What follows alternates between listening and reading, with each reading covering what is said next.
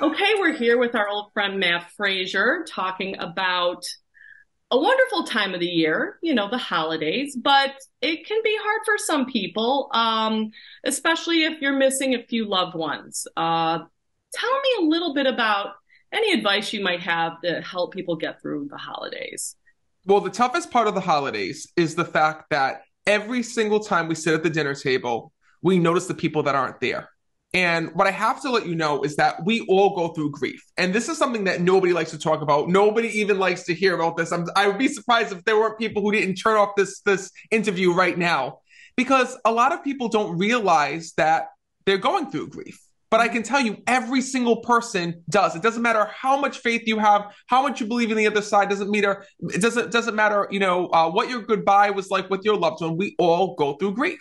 And there's certain points within our life when things happen, when we're attending a birthday, a celebration, a holiday, when we think of that special someone, and all of a sudden that grief comes rushing back.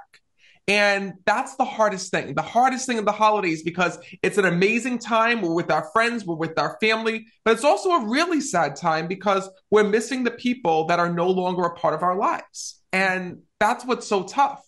Because if you're grieving someone, the holidays, it's almost makes you feel like you want to avoid them.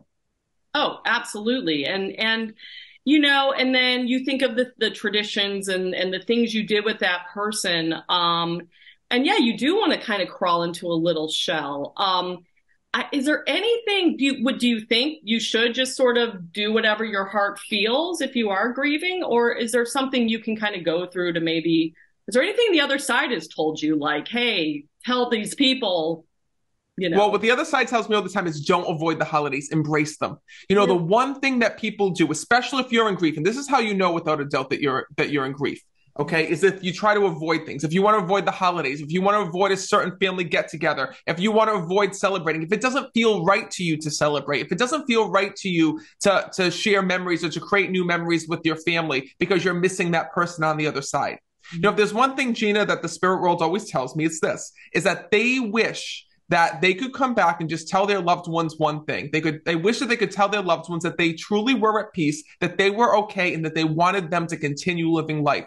All of my readings, all of my messages have that in common.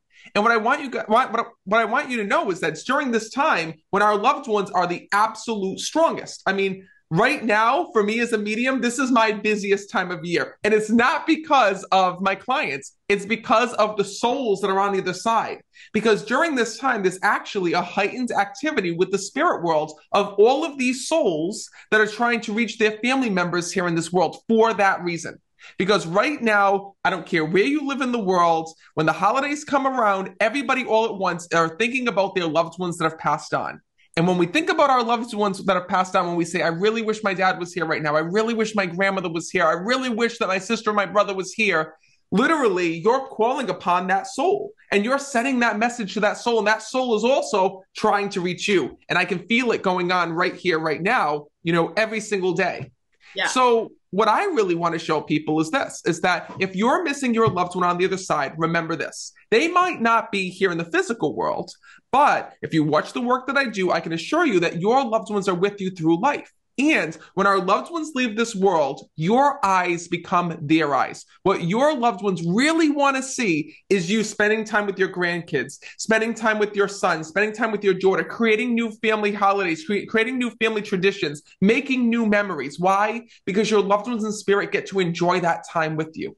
The worst thing for our loved ones in spirit is to see us sad, to see us crying. And the reason why, Gina, is if you think about it, and if you've had my eyes, your loved ones in spirit are not sad. They're not crying. They're not in heaven worried. They're not in this strange, unfamiliar place. They're with those they love on the other side. And what spirit always tells me is that if they're at peace on the other side, then we can be at peace here in this world. We just have to know it within our heart.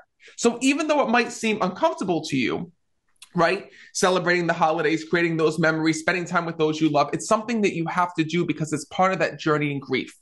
And one other thing I got to say is this, is grief disguises itself. And the reason why is that, like I said, a lot of people don't realize that they're going through grief. But grief takes all of the happy memories of our loved ones. It takes all the things that we know in our heart. Like, for example, before your loved one passed, you might have believed fully in your heart with heaven. You when before your loved one passed, you may have fully believed in the other side, the spirit world and spirit communication and all of those good things. But the moment that a loved one passes away, grief makes us rethink things. It makes us rethink, is our loved one really at peace? Is my loved one really with me? My mom's not here. She's not sending me signs. My loved one is mad at me. My loved one is upset with me. And all of these thoughts start to come in, but they're not true. They're thoughts of grief. Wow. Wow. Are there any signs then that maybe you might have turned off that you should sort of look for, especially around the holidays that you're, like angel numbers or anything like that that you should Well, be? one of the things that you can do before we even get into signs is this. One of the best ways to kind of combat grief with the holidays is this, is that a lot of people hear the term letting go. And if you've lost someone in your life, then you've heard someone tell you it's time to let go. Well, I'll tell you, as a medium, I don't believe in letting go, but I do believe in keeping in touch. I believe in letting go of, for me, letting go is letting go of the sadness, letting go of the pain, letting go of hurt, but never letting go of our loved one on the other side. In fact, the way that I like to deal with grief is by keeping your loved ones close to you. How do you do that? It means that when you're going through that holiday, when you're going through that Christmas celebration, that Thanksgiving, whatever it is that you're celebrating with your family, that special holiday, that special birthday, what I want you to know is that you can include your loved ones with you. Put out a place setting at the table, honor them, speak memories of them. You might be sad, might make you cry, but at the same time, you'll feel good knowing that they're there. Talk to your loved ones before that family event. If you're having a hard time spending time with the grandkids this year, talk to your dad in spirit and say, Dad, I'm going to have a really hard time being without you this year.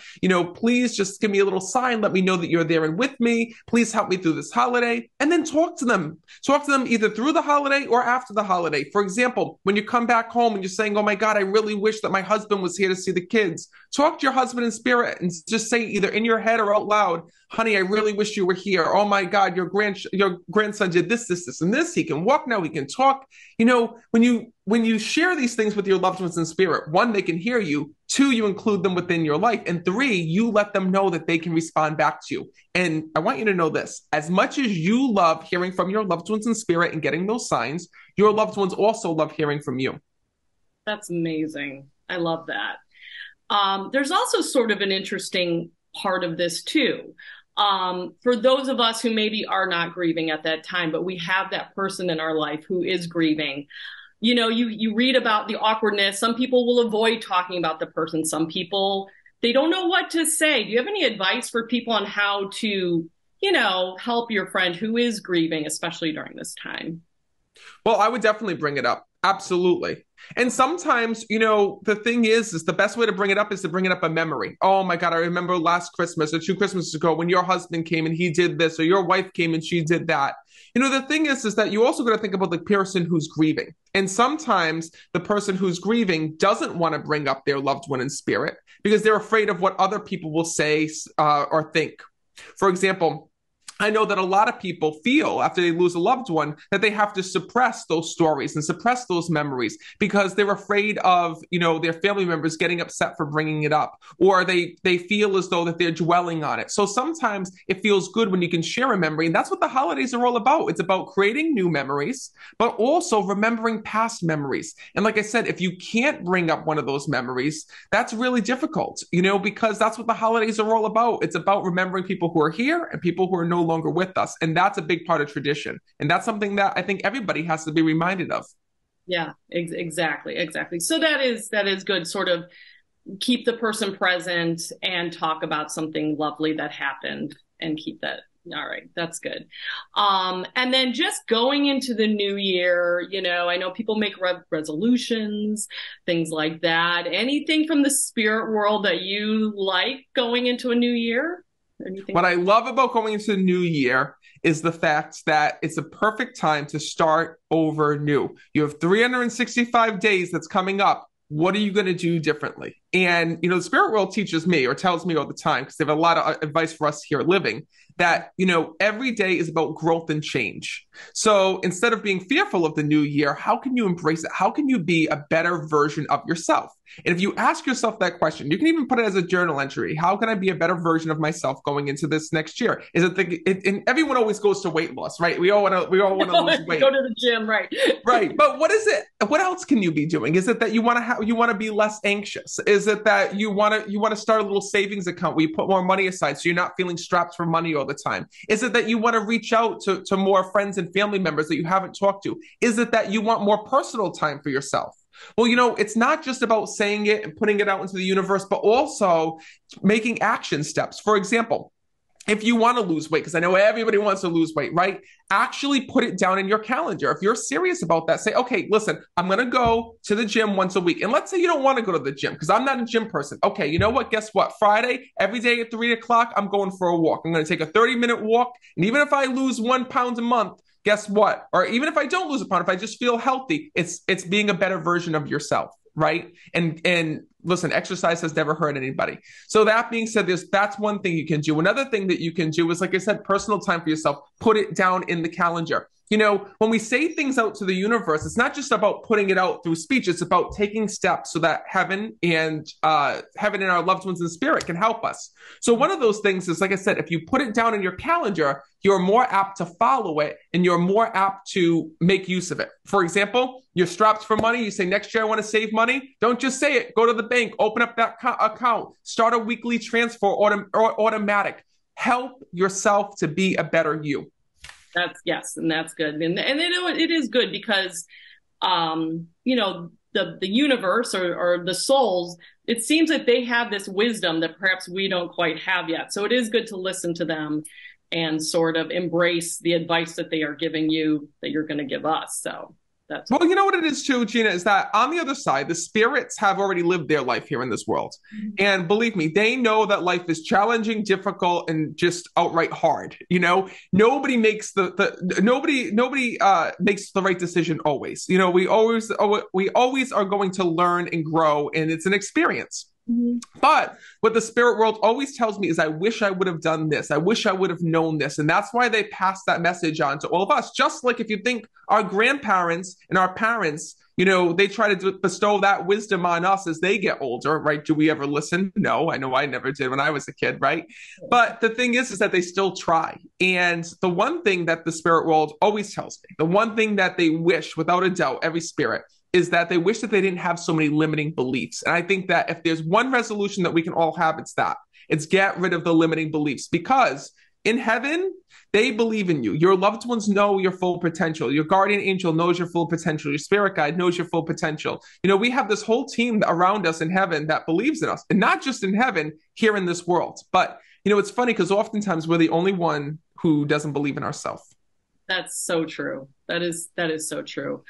Well, before I let you go, I have to ask, what is baby Royce getting for Christmas? This is, I think, the only year you're going to be able to fool him, because next year he's going to know about Santa. Well, I got to tell you something. This year, we were like, we really don't want that many gifts for Royce because he's got so much. And, no, seriously, because he's got so much already. And the thing is that, he's been outgrowing clothes so quickly. So it's like everyone wants to get him the clothes and the cute outfits. And literally, it's like we can't keep up with all the stuff. So we're like, just go easy on the gifts this year. And of course, nobody did. So far, he's got upstairs. His grandfather bought him a little Bentley car, one of those ones where they sit in, the parents can do the remote control and have them drive around. Another aunt and uncle got him like a little Bentley stroller that you can. He's riding in style. So they matched gifts this year. His grandmother got him some type of a jumpy house play. And let me tell you something. They're already opening up gifts, and it's not even Christmas yet. I think the grandparents are more excited than the parents are, because we're like, oh my God, our house is getting so cluttered. Like the walls are closing in. They keep dropping off boxes of things, and we should be feeling really blessed. But Alexa and I are like clean freaks, and we're like, oh, what are we gonna do with all this stuff? Oh no.